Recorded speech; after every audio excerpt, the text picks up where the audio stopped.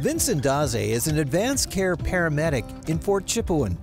Previously, he worked as a paramedic in Edmonton, but was looking for a new challenge. Fort Chipewyan is located on Lake Athabasca in the far north of Alberta. The 850 residents here are a welcoming lot. I just wanted to try something different. This is great because there's so many more opportunities to kind of explore the world of medicine. You know, you communicate more with the physicians, you work really closely with the nurses. There's physiotherapists that come here, we get to work with them. Lets me learn a lot more. Working solely on an ambulance in the city, once you drop off a patient at emergency, you'll likely never see them again.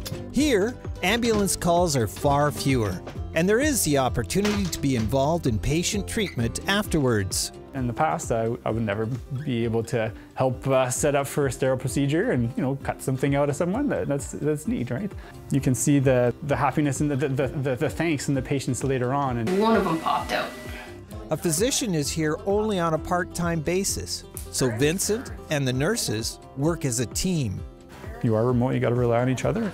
You see a patient for their regular ailments, you know, colds, flus, you know, sore back, a sprained ankle. Sometimes we'll put a half cast on a patient and ship them off to Fort McMurray because they might have a fracture. But for someone who's been doing the EMS work, you know, lifting stretchers for a long time, you know, getting a sore back and just wants to do something totally different. But within the healthcare field, this is great. This is really good. It's very rewarding.